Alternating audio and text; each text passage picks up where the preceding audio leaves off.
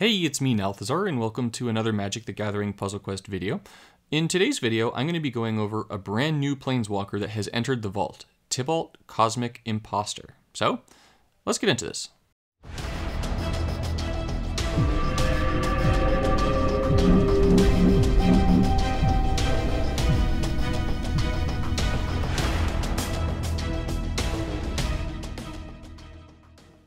A really quick shout out to the team at Octagon. Thank you very much for sending me this Planeswalker. I've actually been having a heck of a lot of fun with it. This has without a doubt been my favorite Planeswalker of all of the ones that have come out in this current Kaldheim set. So Tibalt is a very, very cool walker. So Tibalt is black and red, and the three abilities are going to be Disguised in Pain, Imposter's Trickery, and God of Lies. Disguised in Pain is a little bit funky. It's kind of tricky to understand what it does. So it's going to create some number of red devil tokens. At rank 4, it's going to create 3 of them. And then if an opposing creature has been dealt damage, you're going to create Demon Berserker tokens instead. So basically, if one of your opponent's creatures has been dealt damage, then you're going to be making Demon Berserkers instead of making the little red devils. Red devils are little 1/1 imp tokens, or devil tokens, I should say, that are going to have, when they die, they're going to deal damage to your opponent's first creature equal to its power. And the Demon Berserker tokens are going to be these 2/3 tokens, and then as long as there's an opposing creature that has taken damage, then these Berserker tokens are going to have Berserker. So the idea behind the two of these together is that the red devil tokens come out. If they die, they do damage to your opponent's creature. Then if you continue to use Disguised in Pain, then you'll be able to make these Berserker tokens that will have Berserker because a creature has to have taken damage in order for you to get them down. And then they will have Berserker because a creature has taken damage, and then you can just use it to slowly take away your opponent's creatures. And then it has the added benefit of then each non-token opposing card gains Enchanted. And then when this card is destroyed, you exile it instead. And that exile is important for the rest of Tibalt's kit. Now, that gaining Enchanted thing is not something that you're going to get in the earlier ranks. That comes in the later ranks. But nonetheless, just something to keep in mind. The second ability, Imposter's Trickery, is entirely what makes this Planeswalker who he is. So you're going to create an Imposter's Trickery token. Then you're going to exile the first opposing non-token creature. And then if you've ranked Tibalt up, you're also going to exile an opposing non-token artifact support. Now, the Imposter's Trickery token itself, it's going to give all of your token creatures haste. It's got 4 shields, it's an emblem. And then when an opposing non-token creature or artifact support is exiled from anywhere, create a copy of that card into play under your control.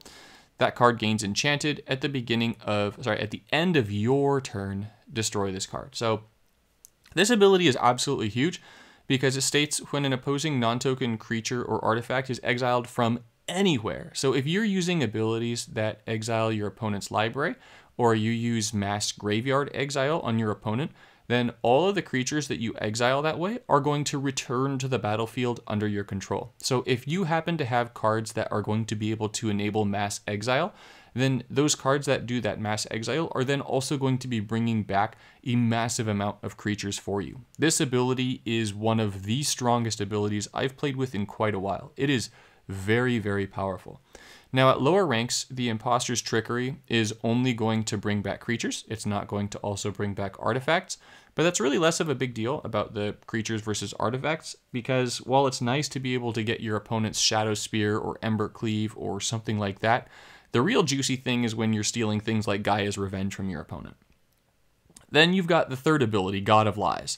So God of Lies is going to make it so that if your opponent doesn't control a Tibalt Vanguard, specifically the Tibalt Cosmic Imposter Vanguard, then you're going to create a copy of that Vanguard under your opponent's control. If you're wondering, why would you want to put that Vanguard in your opponent's control? Well, that's because the Tibalt Vanguard does a whole bunch of really nasty things to the person who controls the card.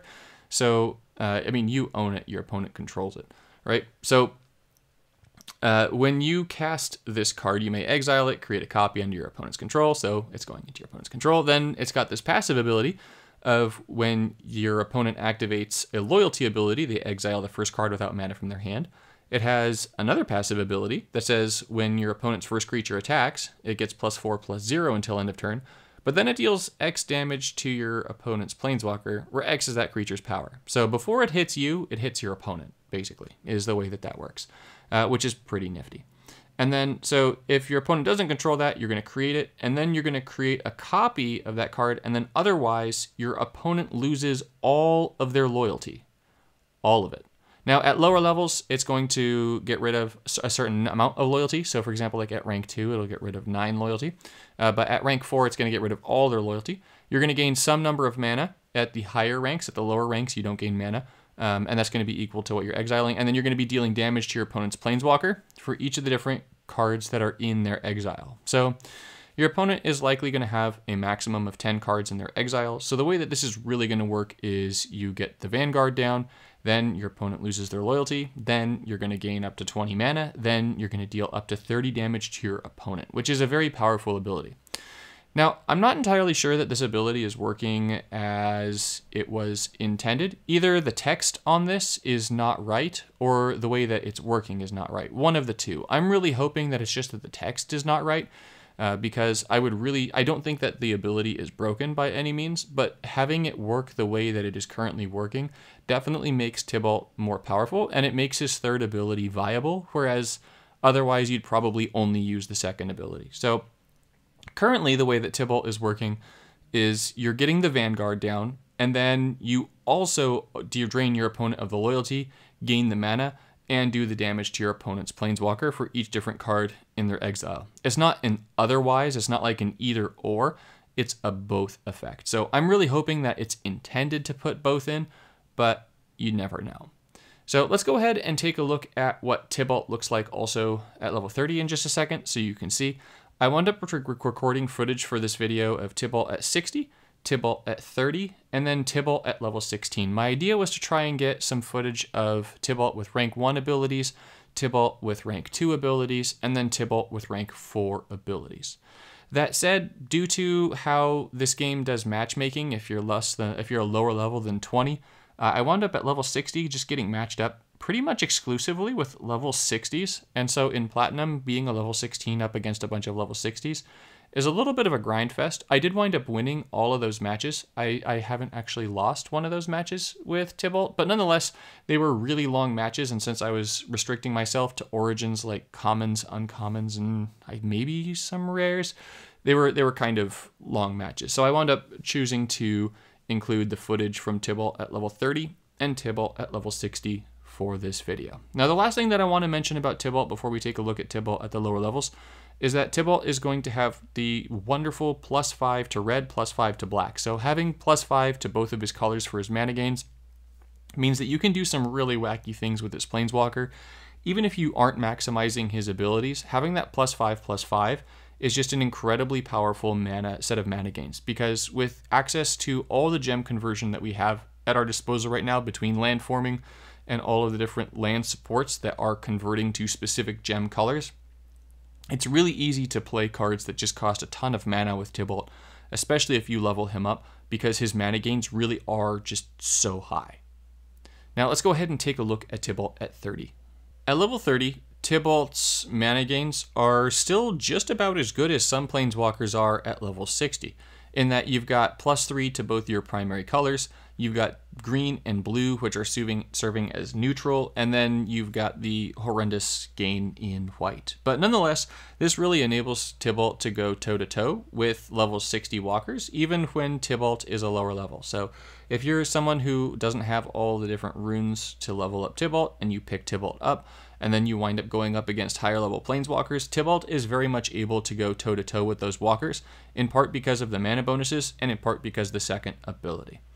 Now, you'll see that Disguised in Pain, Imposter's Trickery, and God of Lies all look very similar to how they looked at rank 4 with the level 60 Tibalt, with the difference of Disguised in Pain is making fewer of the tokens and then doesn't add the enchanted to exile things.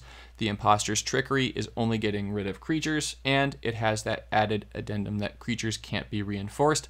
And then the God of Lies is still going to be creating the Vanguard, but it's draining a set amount of loyalty and isn't giving the mana. But otherwise, the abilities, by and large, as you can see, they scale up and become better as you level up Tibalt. So let's go ahead. Let's take a look at Tibalt in action. I've played somewhere between, I don't know, like 70 to 100 games with Tibalt. I've played a lot of matches with, I played a lot of Tibalt guys.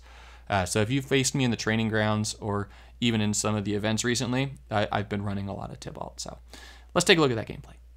Alrighty, so here I'm matched up against Brokon. You'll see that the deck is all commons, uncommons, and a few rares.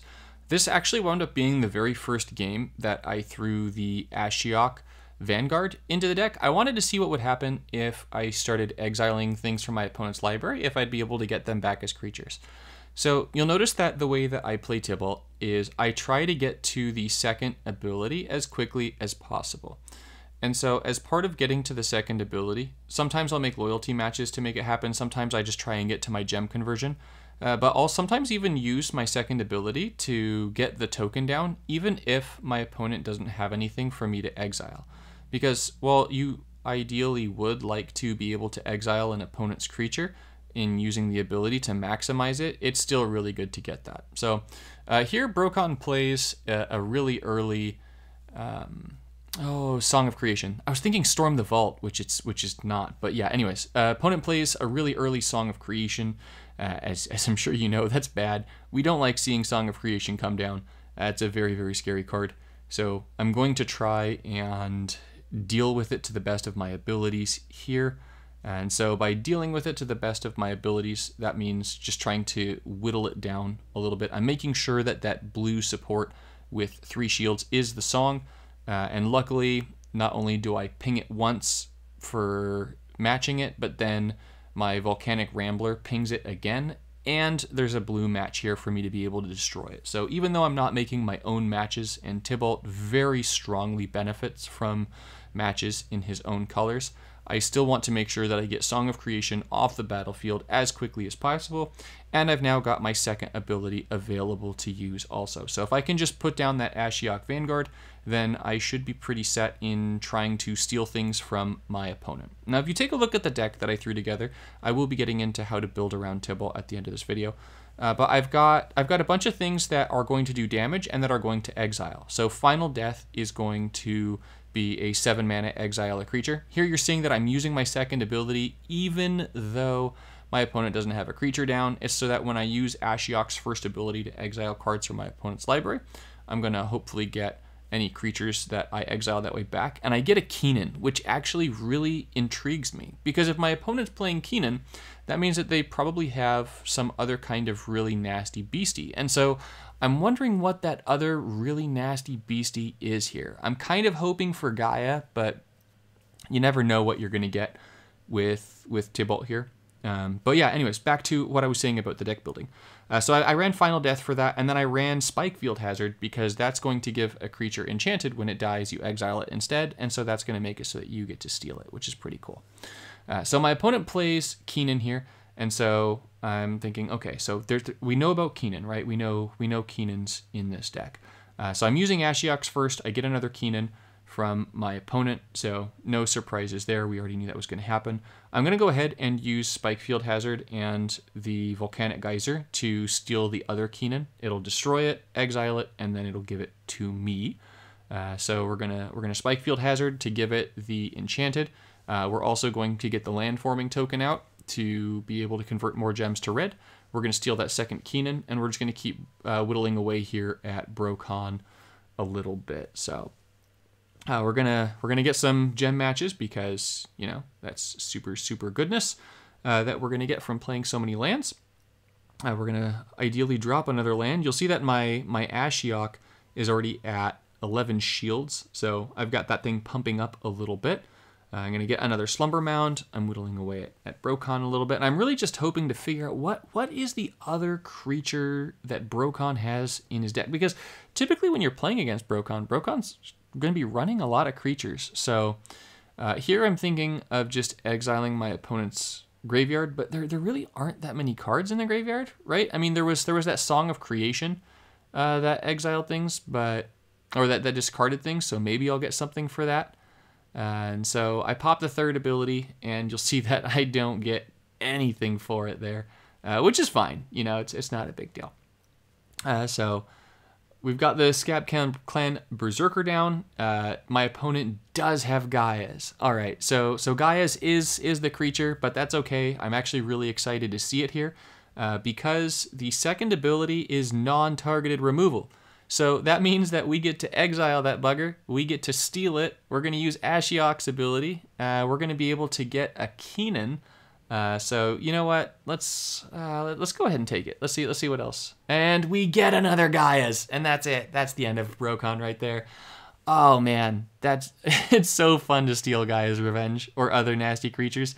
I had another match where I stole a Draina, and so I got to just start like stealing creatures for free from my opponent's graveyard permanently, which was pretty sweet. So there's some pretty cool things you can do with this. We're gonna smack down this Brokon over here, and we're gonna move on to some level 60 footage.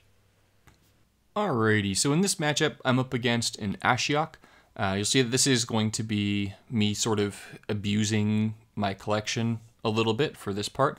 I'm going to go ahead and use Valakut Awakening here just to start getting some gem conversion down. The more gem conversion that I have down, the better. Ashiok is playing with the Ashiok Vanguard, which is admittedly a little bit scary. That Vanguard is absolutely nasty.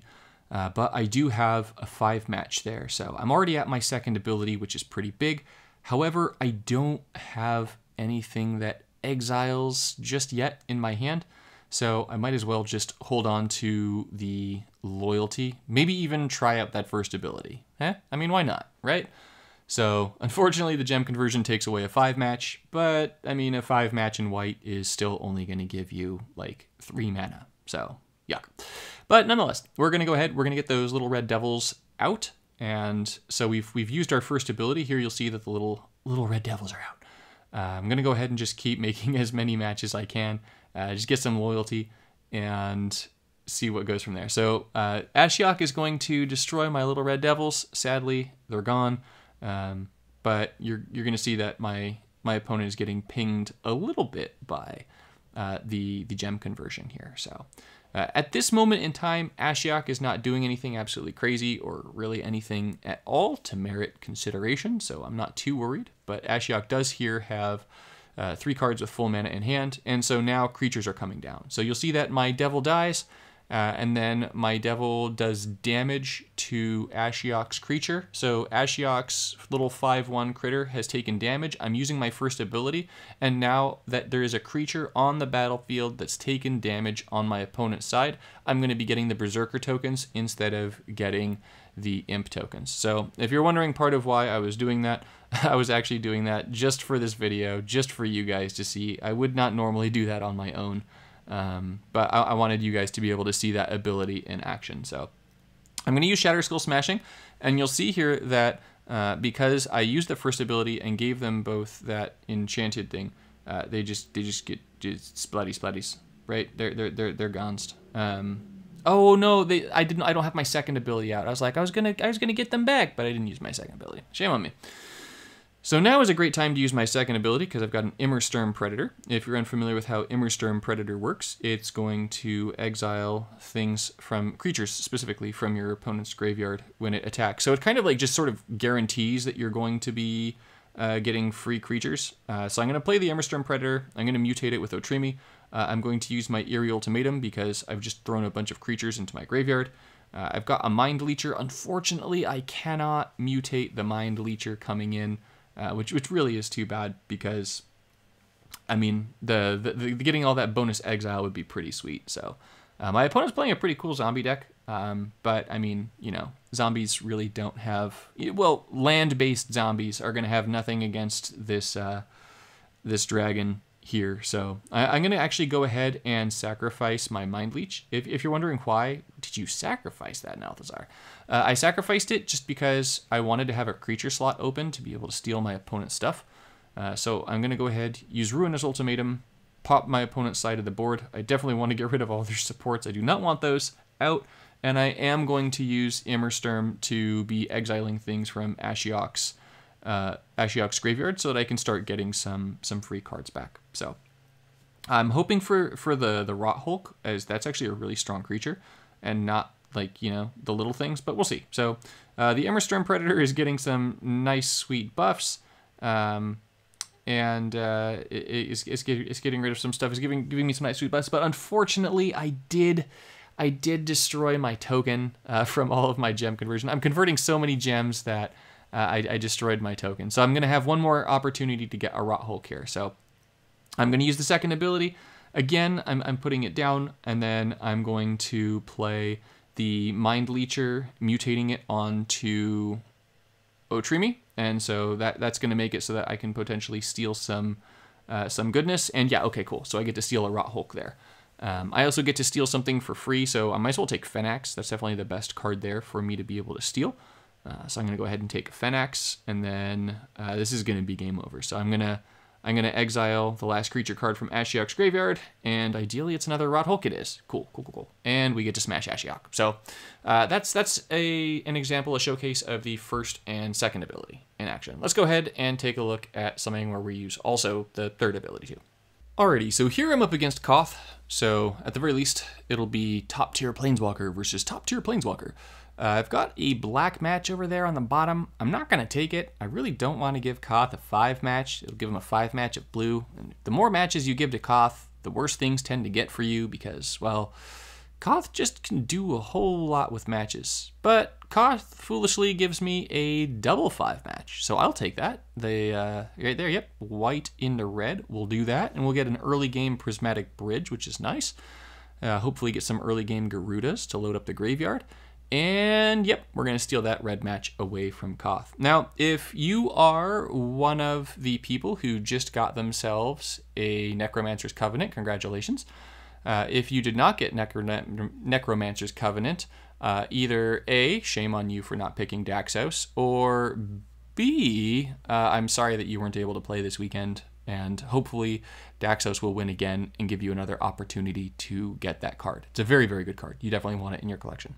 But anyways, so I'm building up to my second ability here so that I can start throwing things into exile and getting them for free. And you'll see that I'm using the ability just to get the token down because Prismatic Bridge gave me Ashiok Nightmare Weaver. Now, running both of the Ashiok Vanguards is really sweet, and there you'll see I just exiled 3 creatures.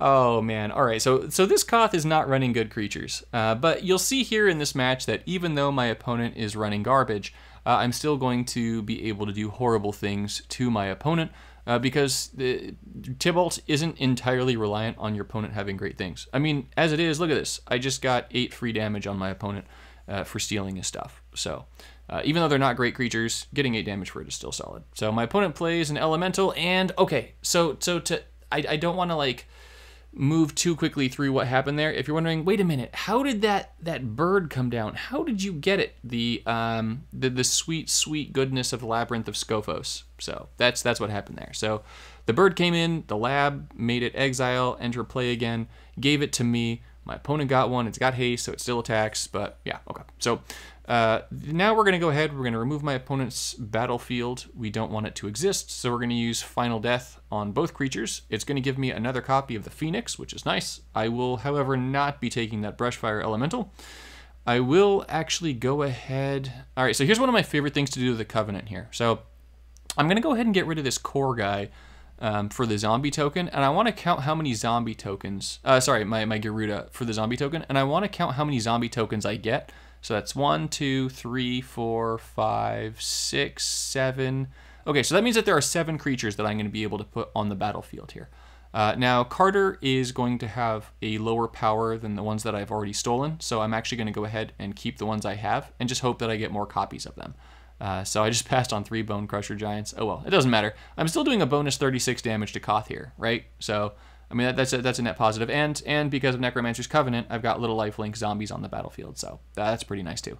I get another Garuda, which just means that if I get another Necromancer's Covenant, that I can just go ahead and start stealing more creatures. I'm going to use Ashiok's first here. Oh man, this Koth deck is just running so many creatures. I wonder if this is just Koth trying to get experience. That might be it. So at this stage, my goal is going to be to kill Koth using my third ability, because I promised you guys a match where I'd use my third ability. So we're gonna try and build up that loyalty, guys. It's gonna happen. We're gonna use it.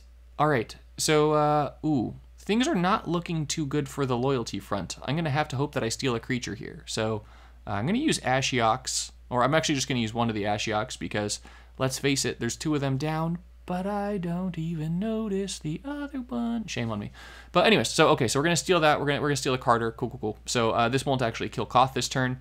And then how much loyalty do I need? I think I need 5, right? Oh no, I just needed what I had. Cool. Okay, good stuff. So my critters are gonna do their boom boom things on Koth. Koth is gonna go really, really low, which is very nice. And then I'm actually gonna go ahead and next turn I'm gonna kill Koth with my 3rd ability. So you'll see that I don't have the Tibalt Vanguard on the battlefield, yet nonetheless, I'm still going to be dealing my damage by using my 3rd. Now, I am still going to use my -10 here to get a bunch of free stuff, because why not? Free stuff is cool. I like free stuff. It's nice. I'm just going to go ahead and take all my opponent's creatures so I can see what I get. Okay, yeah, we're going to take the 6/6 over the 4/4 for sure. And then we're going to use our 3rd ability, and that's all she wrote. So Crisploom, God of Lies, is going to kill Koth. And you'll see that I got all the goodies, and Koth got all the baddies. So let's get into my conclusion about Tibalt. For my final thoughts on Tibalt, and then also just a little bit of like how to build around Tibalt. Tibalt is an absolutely amazing Planeswalker. Tibalt is without a doubt the best Planeswalker that we've seen so far from Kaldheim, and is really one of the best Planeswalkers that we've seen in a while in Puzzle Quest. So the design of Tibalt is really cool. I really like the idea behind the whole kit that Tibalt has. Having the +5/+5 to both red and black is really good. And that 2nd ability, Imposter's Trickery, is just absolutely absurd. Like, if you build around that ability, then you're able to just do such nasty, nasty things, because we have so many cards available to us that enable us to exile things from our opponent that you're really able to just get a lot of goodness. The 3rd ability is still very strong. There are going to be situations where you will definitely want to use it to just close out a match, or if you're playing, like, I think it's called a Timeless Voyage. If you're playing that event and you pop your 3rd ability when the event node gives you all the loyalty, so your opponent gets 30 loyalty, you get 30 loyalty, and then all the cards in your hand gain full mana. So if you pop that 3rd ability, God of Lies, then all of a sudden, boom, your opponent does not have any loyalty anymore. It's just like, you know what, buddy? You did get all those cards with full mana, and I don't like that. But you know what? I'm going to make it so you've got no loyalty. And then on top of that, because I gained 30, I'm going to drain all your loyalty. And then if you wind up playing a creature, yeah, I'm still going to be able to have enough loyalty to use Imposter's Trickery on my next turn and exile it and get it on my side. So there's some really cool stuff that you can do with Tibalt in current events. Now, Legacy Standard doesn't matter. Tibalt is amazing. In terms of my tiering for Tibalt, Tibalt is going to be somewhere between A and S. I have played a lot with Tibalt, but I really need to throw Tibalt into more events before I say, you know what, Tibalt is no matter what an S-tier Planeswalker. If you make an argument for Tibalt to be an S-tier Planeswalker, you're right. If you make an argument for Tibalt to be an A-tier Planeswalker, you're right. I mean, like, it can really go both ways. I mean, obviously, there's going to be a subjective element to putting Planeswalkers in a tier list, because it's based on where it is that you personally feel they are, based on your playstyle. For me, with my collection and my playstyle, Tibalt is more of an S-tier Planeswalker than an A-tier Planeswalker. I'm really glad that that Octagon gave me this walker to try out. Just, I wasn't sure about Tibalt, if Tibalt would be great or if Tibalt would just be cool. But that 2nd ability, just not only is it serving as removal, but is giving you free stuff, and it's just recurring free stuff. Like, all the times that I use the ability just to get the Imposter's Trickery emblem down, and not even just as removal. Like, it's just such a flexible ability. So as for how to build around Tibalt, like, if you're wondering, like, how do I go about building around Tibalt myself, right? So this is the deck that I was running at the end of the video. But if you just go to your collection and you just type in exile, like, I mean, that's really all you need to do is type in exile, and then just start going through some of the things that you have and seeing what's going to be exiling cards from your opponent, right? If you're looking into legacy cards, I mean, there's a whole bunch of fun legacy stuff that exiles things from your opponent's deck or graveyard. Shenanigans like this, where like whenever it deals combat damage to your opponent's Planeswalker, exile the top 6 cards of their library. And because this is red, you could put Embercleave on it to exile 12, and then just get a bunch of free things. Like there's just a lot that you can do with it, right? But even if we like pull it down into like the common and uncommon range, I mean there's just so many cards right now that have some form of exile effect that you can just do some really pretty sweet things. So we've got, in current standard, we've got nonsense like Dire Tactics, which is going to be exiling creatures. We've even got that common that I was running, Final Death, that's going to be exiling opponent's creatures. But nonetheless, there's still going to be a lot of really good ways for you to exile stuff. So as you saw also earlier in the video, right, when I was running most of those Origins cards, I mean, you can really build Tibalt in almost any way. You can build him to capitalize on that +5/+5 mana gain, or you can build him to capitalize on the second ability. That's really what you're looking at. But no matter what, if you pick up Tibalt, I'm going to say that I think that you're going to really be glad that you picked Tibalt up. If you don't pick up Tibalt for money, I would strongly suggest that you pick up Tibalt for crystals. Tibalt's definitely going to be worth it for those 650 crystals. I do know that Strixhaven is just around the corner. We do have a new set that's coming out very soon. I think it's already playable in Arena, so it should be being pre-released and then introduced to Puzzle Quest soon. But this is a Planeswalker that you want in your collection. Very, very good. So as a really quick stand aside, for those of you who have stayed to the end, I'm imagining that many of you are probably people who are in my Discord, but in the event that you're not and you're wondering, Nalthazar, why have your posts been so infrequent? The world's kind of just like hitting me with repeat curveballs, like just over and over again. You'd think that I'd become like a good baseball player and hit those curveballs, but I mean, they're kind of hard to hit. So my wife and I just bought a house. We're in what is called escrow right now. And so for the next month, we're just like signing paperwork as soon as the documents come in. So it's really exciting that we got this house. It's a beautiful house right on a nature preserve. So I just get to go out hiking, which is going to be pretty sweet. It's also report card season at work. So it's just sort of like a perfect storm of a whole bunch of nasty things coming together. So like, to give you an idea, I had 3 nights this week set aside to record this video for you guys.